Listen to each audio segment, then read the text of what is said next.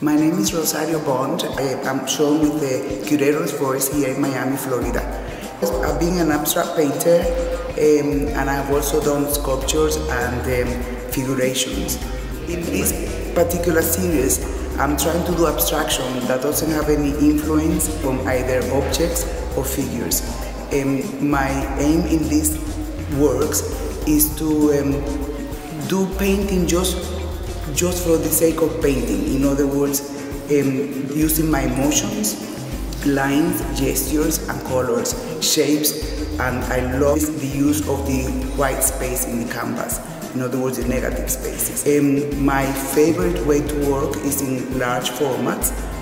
I find it very exciting, and I guess it limits my intuition less.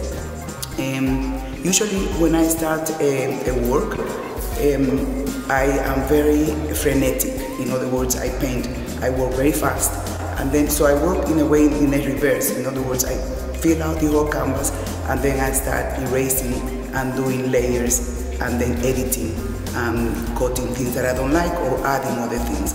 In this particular series, I'm using a lot of layers, and and I'm also using some objects to attach to the canvases.